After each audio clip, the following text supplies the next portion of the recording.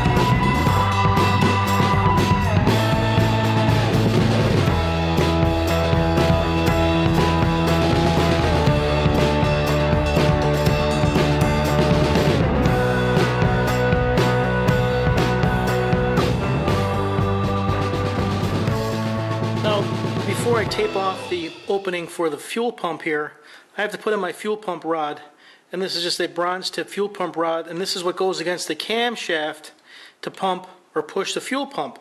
And the reason I want to put it in now is because I want to put this plug in here that makes sure I get paint that, so I can put the fuel rod in here. This I'm just going to put a little bit of assembly lube on this. Okay, a little assembly lube on there. I can put this pump rod in.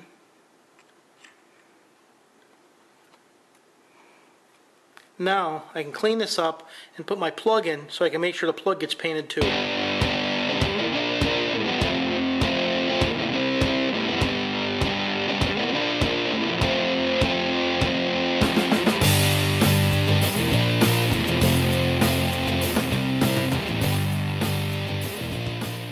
For the primer coat, I'm using the Amercoat 385 Cure with the red oxide resin. This is an epoxy primer, but any epoxy primer will do as long as it's a metal etching primer. And it usually gets thin about 50%, I'm using the 65 Amercoat thinner.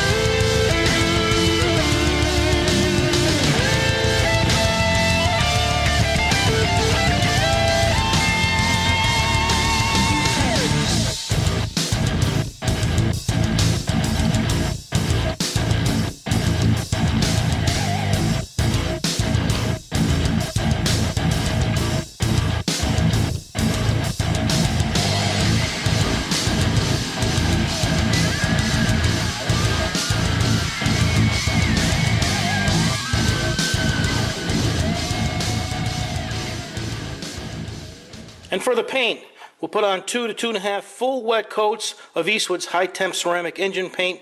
This is a 2K paint. I absolutely love this material.